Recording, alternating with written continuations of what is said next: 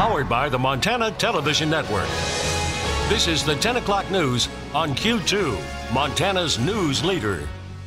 Good evening, everyone. Thanks for joining us tonight. I'm Jeanelle Slade. And I'm Jay Cohn. President Trump set to touch down and speak to a crowd of thousands in Billings tomorrow evening. Tonight, what you need to know about his visit if you plan to attend his rally at Metro Park or avoid the crowds, lines, and congested traffic altogether. Today, we learned that President Trump will actually spend the night in Billings following the rally tomorrow at Metro Park. And of course, more time here in the Magic City for the president means a little more disruption for local drivers. Take a look at this map. North is on the right of your screen. You can see the DoubleTree Hotel in the center of the screen where the president will spend the night. Now, starting at 2 p.m. tomorrow, Montana Avenue and 1st Avenue North between North 26th and North 28th will be closed to vehicles but open to foot traffic. Authorities will be checking vehicles at North 27th, just north of 1st Avenue North. And the DoubleTree Hotel's parking garage is closed to the public, open though to guests, but vehicles will be subject to search. Pack your patience is the message tonight from Billings Police Chief Rich St. John as the city prepares for as many as 10,000 people to attend the president's rally. The chief advises drivers to stay alert if you plan to be downtown. There will be police roadblocks and officers at each turn to direct you where to go. And again, the message from police: expect delays. It's going to be a little bit of a delay while the route is cleared and while that motorcade is moving, but they get from point A to point B pretty quickly, and it's not that big of a delay. But we time and time again see people just say, well, I just need to go over there, I just need to go over there, so they're cutting through parking lots, they're dashing across the street. And St. John says more than 100 Billings police officers will be on duty for the presidential visit, and when it comes to paying for those officers, it's taxpayer dollars. Chief St. John says historically Billings has not seen expenses like this before. In fact, the city is still trying to be reimbursed for its cost from Vice President Mike Pence's visit to Billings this past July. Now, we're told that Air Force One is set to touch down here in Billings at 5:30 tomorrow evening. The motorcade carrying the president will then travel down Highway 3. Each intersection will be closed for roughly 15 minutes. Plus, the bench connector from Lake Elmo to Main Street will be shut down for the duration of the event at Metro Park Thursday night. Q2's David Jay joins us now with more on the plan at the Billings Airport. David. Jeanelle, Jay, for security reasons, only the regular users of the airport know when they need to be clear for Air Force One's landing. Procedures will be the same as when Vice President Mike Pence landed at Billings Logan International Airport in May of 2017. An advanced team, the Secret Service, and the White House staff have been working with airport management for about a week. After the plane lands, there will be no view of President Trump from outside the airport. The airspace around the airport will close prior to the Air Force One landing, and there can't be any movement at that time. So essentially, everything shuts down. Secret Service has requested that we block off a lot of the fence line that people would be able to view it from. They don't want any direct line of sight between the public and the aircraft. The plan is for the president and his motorcade to leave the airport within 10 to 15 minutes of landing.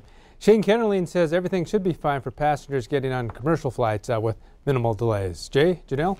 All right, thanks, David. Well, if you can't attend the rally but you'd like to watch it, Q2 has you covered. From the president's arrival to the rally tomorrow night, then his departure on Friday morning, we'll have full reports for you on air and online, including analysis from the field and in studio. So stay tuned to Q2, KTVQ.com, and our Q2 Facebook page for full details on road closures, the landing of Air Force One, and Thursday night's rally, all starting tomorrow. Chief Forecaster Bob McGuire joining us now. Bob, it's going to be hot tomorrow, back into the mid-80s, you were telling us, and there could be some long lines for people trying to wait to get into the metro. Well, especially if you're talking 10,000 people coming to the Billings area. It's going to take a while to get 10,000 people through the door, even if they're running through. So let me show you what we have for you. It's our standing in line forecast for President Trump's visit. And as you can see, on 2 p.m. it's going to be about 81 degrees and mostly sunny skies. By 4 p.m. it's going to be 84 degrees. Same thing at 6 p.m. But now here's the good news. If you're outside, it's going to be a little on the wet side, too. We could see at 6 o'clock about a 20% chance for some rain showers moving in. Then at 7 p.m. it'll be 81 degrees with partly sunny skies and a slight chance for some rain showers then too. Jay, do you know? Thanks so much, Bob. Well, there's no question our airwaves are filled with political ads right now. Whether all the claims are true is the question. So MTN chief political reporter Mike Dennison has been fact-checking those ads. Tonight, a closer look at the newest Jon Tester ad that accuses Matt Rosendale with money laundering, among other things. This ad is paid for and produced by the campaign of Democratic U.S. Senator Jon Tester. Here's how it opens. As Montana's insurance commissioner, Matt Rosendale's been busy running a money laundering scheme, dodging campaign finance laws and stuffing his own pocket. Well, not really. What Rosendale did is ask campaign donors to help pay off personal loans that he made to his unsuccessful 2014 campaign for the U.S. House. Several did so, and in the process gave Rosendale's Senate campaign more than the $5,400 per person limit. That's allowed as long as the extra pays off the old debt. Rosendale used some of that money to pay off part of the debt, but then loaned the same amount back to his Senate campaign in May. Rosendale's campaign notes correctly that he hasn't violated any campaign finance law or rule and reported it all publicly. The campaign also denounced the Tester ad, saying it falsely insinuates Rosendale did something wrong. The ad also makes these charges, including raising over $16,000 from insurance executives on a junket to Florida. Then cut himself a check to his personal account when he got back to Montana. That junket was a conference of workers' compensation insurers, where Rosendale made a presentation in May of last year. He did raise the money from insurance executives and used it to pay off part of the personal loan he made to his 2014 campaign. Again, nothing illegal or against any rule, and it's all in public records. It's also worth noting that Tester's campaign has accepted plenty from insurance interests in the past 18 months, at least $193,000, according to the Center for Responsive Politics. Perhaps a more pertinent question is, when it comes to health care and health insurance, where do these two candidates stand, and how does that affect Montanans? That's a story we'll be doing later this month as part of our campaign coverage. Reporting from Helena, Mike Dennison, MTN News. All right, thanks so much, Mike. Now you can watch Mike Dennison's other stories breaking down this year's political ads on our website, ktvq.com. On the eve of his visit to Billings, President Trump now demanding the author of a critical op-ed piece in the New York Times be identified. The anonymous piece claims that top White House officials sometimes work against the president's agenda. The Times says the author is a senior White House official, and that op-ed goes on to say that many aides are working from within to sabotage the president's agenda, including a potential impeachment. The White House tonight expressing disappointment that the Times would publish an anonymous opinion piece. Judge Barrett Kavanaugh pressed today on issues from abortion to presidential power. Senators will soon vote on whether he gets a seat on the Supreme Court, where he could shape U.S. law for a generation. Jan Crawford has the latest. There were protesters, but the senators questioning Judge Brett Kavanaugh today were more focused on substance. Roe v. Wade. Are you familiar with the case? Does the president have the ability to pardon somebody in exchange for a promise from that person they wouldn't testify against him? Throughout the day, Kavanaugh fielded questions on the major issues, from abortion rights to presidential pardons.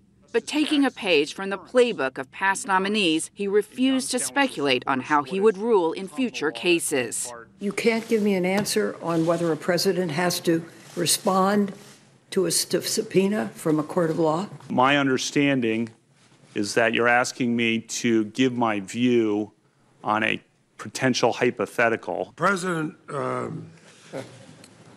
Trump claims he has an absolute right to pardon himself, does he? The question of self-pardons is something I've never analyzed. It's a question that I've not written about. But he did praise the Supreme Court's ruling in U.S. versus Nixon, which required President Nixon to comply with a subpoena for tapes and other evidence during the Watergate scandal. That holding is one of the 4 greatest moments in Supreme Court history. It was one of the greatest moments because of the political pressures of the time. And he told Democrat Dianne Feinstein Roe versus Wade is an important precedent of the court. As best I can, I always try, and I do here, of the real-world effects of that decision, as I tried to do of all the decisions of my court and of the Supreme Court. A federal appeals court judge for the past 12 years, Kavanaugh also talked about some of the cases he's decided to show his independence, like those where he voted to strike down policies of his former boss, President George W. Bush, including in the war on terror. Why did I do that? It's because the law compelled it. We don't make decisions based on who people are or their policy preferences. We base decisions on the law. Now, several Democrats also complained that they needed more documents, more information to consider this nomination, but Republicans said that was just politics, that they have more documents on Kavanaugh than any nominee in history. This questioning will continue for a second day on Thursday. Jan Crawford, CBS News, Capitol Hill. Back here in Montana, the State Motor Vehicle Division is ready with a new website that will help inform the public about Montana's new Real ID compliant driver's licenses. Now, the website will allow people to navigate through the information about the new Real ID. The most visible change you'll notice will be a gold star on the upper right-hand corner of your license. The website also will include information about cost and what documents you'll need with you to get a Real ID. Real ID will become available here in Montana next January, in January of 2019. In the meantime, the state has applied for an extension that would allow those older IDs to remain in use through January of 2020. The state will find out soon if that extension has been accepted or denied, a decision expected later this month. We are very excited about our new website because we believe it will give our customers the very best information for them to be able to make a decision as to about whether or not Real ID is the correct choice for them, and then what the process is in order for them to get a Real ID. And this fall, after the November elections are over, the Motor Vehicle Division plans to unveil a new campaign that will help keep people up to date on the status of Montana's Real ID. Coming up on tonight's 10 o'clock news, while Google was off finding itself, Facebook and Twitter were giving a status update on Capitol Hill regarding foreign meddling in social media. And coming up in sports tonight, Rocky Mountain College has to forfeit its season-opening football win over Carroll. Scott Breen tells us why. You're watching MTN News with Jay Cohn and Jeanelle Slade. Storm Tracker weather with Bob McGuire. And sports with Scott Breen. This is the 10 o'clock news on Q2, Montana's news.